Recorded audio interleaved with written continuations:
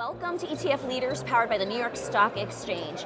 With me today is Hector McNeil. He is CEO at HANetf.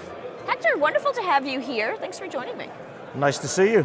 How are you enjoying the conference? Well, given I'm used to English weather, I think being in Miami is an easy win. I was saying to somebody the other day that the being rain and warm is good enough for me. So, I'm with you. And obviously the sun's out now, so great. Thank you. So now tell me, what investor problem or outcome do you want to talk about today?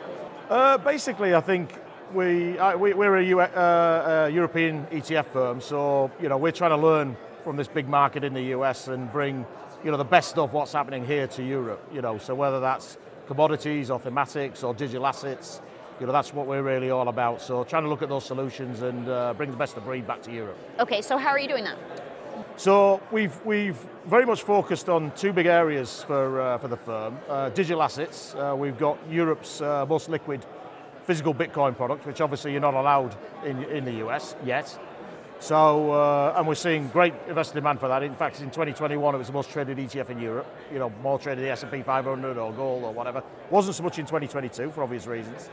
And then thematics as well. So we've got the broadest range of thematics in Europe, over 25 different thematic ETFs, from space to cannabis to blockchain, all those types of things. So what we're trying to do is not be the simple beta providers, but be the more esoteric, the more content-led, the more story-led type products. And we believe that leads into what investors want as well, because I always believe people have a big opinion on thematics where more technical financial products, say like growth or value, people don't really understand that, from a gut reaction perspective. So, so that's what we're really all about.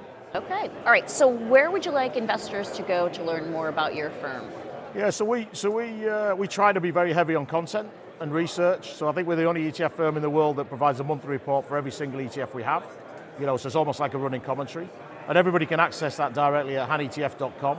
And it's provided by leading experts and pretty much available to demand. White papers, webinars, content, and they get that all on the website, which is great. All right, wonderful. Well, Hector, thanks for stopping by. Great to have you here with me today.